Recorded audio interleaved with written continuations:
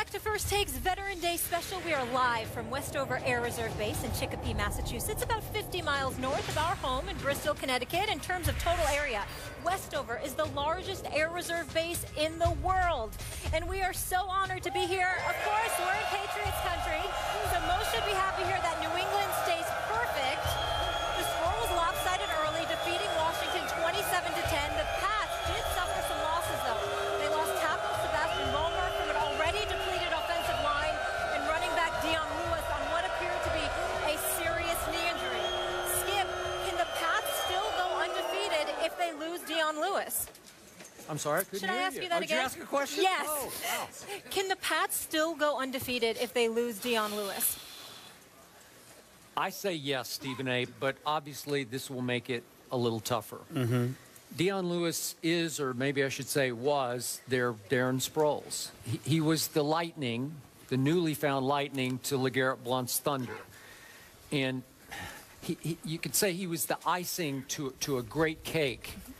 And the neon icing could be gone now. It sounds bad. It seems like almost hopeless at this point for Dion Lewis to be available for the rest of the year.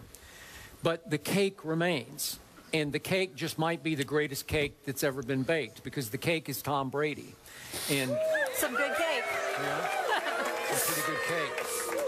And the point about Tom Brady is he is on a mission to deflate every opponent he faces. He's trying to take it out on the NFL that tried to take it out on him, that tried to frame him, in his view, for Deflategate.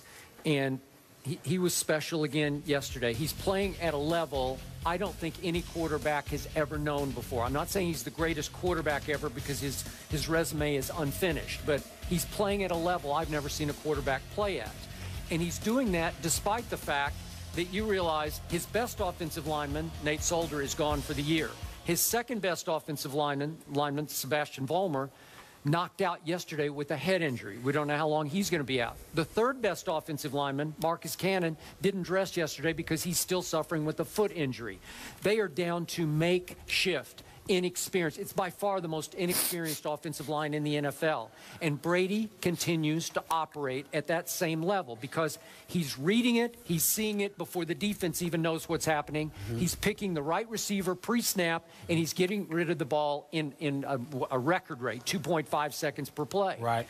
So the point is that they're going to miss Dion Lewis, but when you're operating at that level, I don't know. Again, you've already picked Denver to win at Denver, right? Yes. Okay. I don't know how they're going to block Denver's pass rush, but every week I say, how can you block that pass rush? And they do. They blocked up the Redskins yesterday. And then let me throw in one last point about Tom Brady yesterday, just to show you just what a mission he's on. He finally threw his first his-fault interception of the whole year. That was his fault. He didn't see that linebacker. And the linebacker's running for a touchdown. It's going to be a pick six. And Tom Brady, I'm not saying this was smart, but I admired it.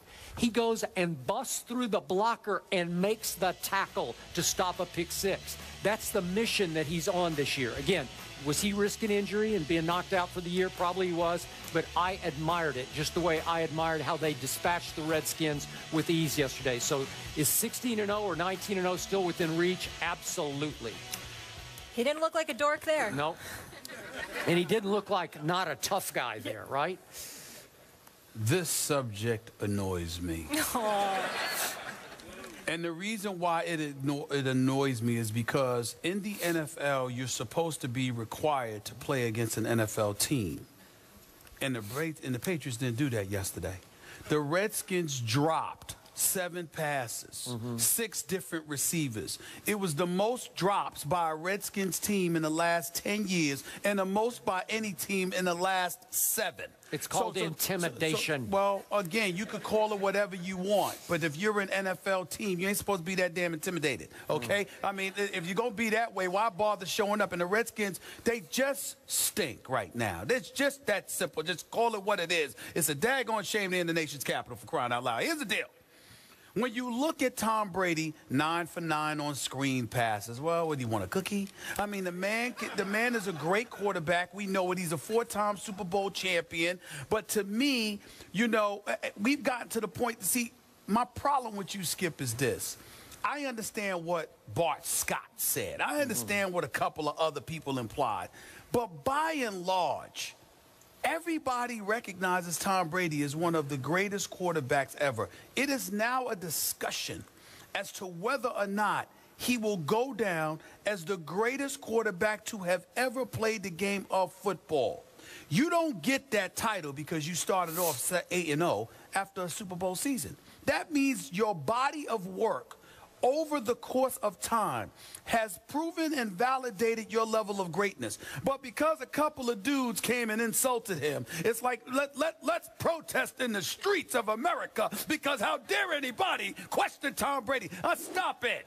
The man is great. Did he insult him? Did Bart Scott insult him? Yes, thank you. Yes, we both acknowledge that. But the point that I'm trying to make to you is that a defensive player would usually they would usually come at you. I remember Joey Porter playing for the Steelers, and he went off about Peyton Manning and how Peyton Manning engages in all the trickery and all of this other stuff, and then the Steelers went out and beat him in a playoff game, okay? But that didn't negate the fact that he was trying to highlight and call out Peyton Manning because Peyton Manning tries to beat you cerebrally. And when you're a defensive player, if you're a middle linebacker calling plays and calling schemes, you're going to react differently than somebody who's at the line of scrimmage and is just trying to get to the quarterback. You want one of those mano-a-mano kind of things, and when you don't get it, you get very, very frustrated. So a Bart Scott or somebody calling out Tom Brady, it wasn't surprising. It was insulting. It was insulting, especially towards Tom Brady. But it wasn't surprising because a lot of guys feel that way. All I'm trying to say is this.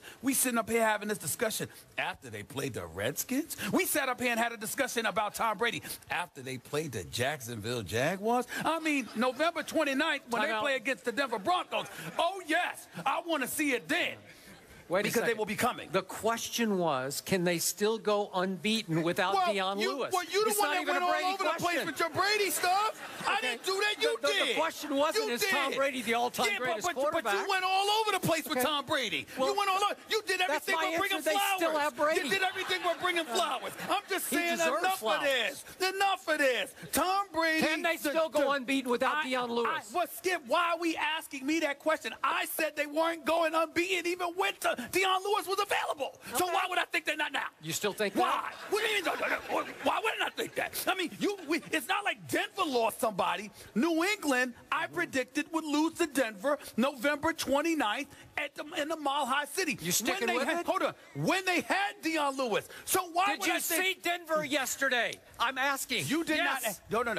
No. To get back to what you were saying in light of New England losing Dion Lewis, not in light of how Denver looked. You asked me in light of how Denver's your team. I didn't pick Denver to win that game. But that's what I'm saying. Okay. We're talking about New England. Are you still standing by your pick? Why not? Of course I am. They lost yesterday. They looked exposed. So what? Andrew Luck took them apart. That's me. I believe that Denver will win on November 29th.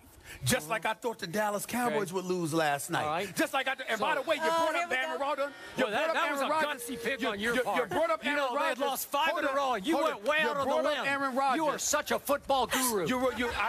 Thank you very much. I appreciate that. Yeah. You brought up Aaron Rodgers. Oh. I didn't pick Aaron Rodgers. You did. I picked Cam Newton. You picked Aaron Rodgers. Because he's good. He should have pulled that thing off. Well, I'm just saying. The point is, 4th and goal, you got to make that throw. But you introducing the subject like it was me that picked Aaron Rodgers. I ain't picked him. Wait a second. Speaking of Aaron Rodgers, I have to throw this out. Please do. A couple of Fridays ago, we had one Pierre Garçon on our show. That's remember right. that? Yeah, I remember. And Pierre Garçon went on the record on live TV. It's on tape somewhere. Okay. He said that Aaron Rodgers is clearly a better quarterback than Tom Brady. So what happened on the first throw of the game for the Redskins yesterday? It hit Pierre Garçon right in the hands, and karma happened. The K word. I knew it was coming. Ricochets up, and it gets intercepted. And they are off to the races with how many drops did they have? So I just want clarification. Karma. I just want clarification. Yes. So you're saying that because Pierre Garçon had the audacity, the unmitigated gall to sit up there and to say that there was somebody better than Tom Brady. Yes. Karma. Because he spoke against Tom Brady.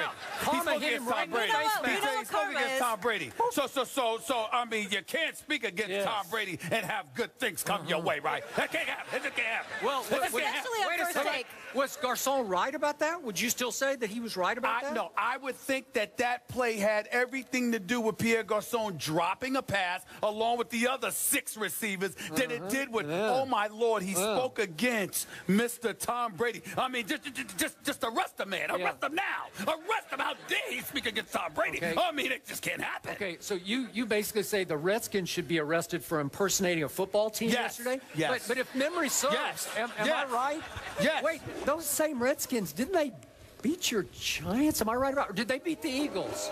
Wait, I think how are the Giants doing in the NFC East? I think they're don't know, all right. but they lost to the Redskins. Oh, or wait, the Eagles the lost to the Cowboys Redskins. lost to everybody. Wait, didn't Kirk Cousins beat the Eagles with the last second? I mean, Skip, I can't make up my mind with you, man. I mean, is it Brady or is it Romo? I mean, what's up? What's up? It's Brady all day. Really? Brady all day. You sure? Yes, sir. Okay. The Patriots have now scored in 31 consecutive quarters. Absolutely incredible. Yeah, it is. All right. Yeah, it is. Up next, from Westover Air Reserve Base in Chicopee, Massachusetts, I'm very excited. We have a new segment, Welcome to Mollywood, where the fans take charge and get to ask